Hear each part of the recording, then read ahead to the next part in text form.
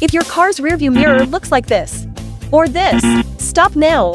I will teach you today how to adjust the rearview mirror. The field of vision is the best. First, left mirror. We find the door handle in the rearview mirror. First align the bottom of the mirror, then adjust it to the lower right corner of the rearview mirror. The right rearview mirror is adjusted the same way. Align the door handle with the lower left corner of the mirror. In this way, the driver's view is the best. We can divide the rearview mirror into left and right areas. The right area is the safe area, and the left area is the dangerous area. If the vehicle behind you is in the right area, you can safely change lanes. If you are in the left area, you must not change lanes. It is easy to crash. Adjust the mirror like this. Beginners can also drive safely. If you like it, please like it. Have you learned it? Follow me to learn more about cars.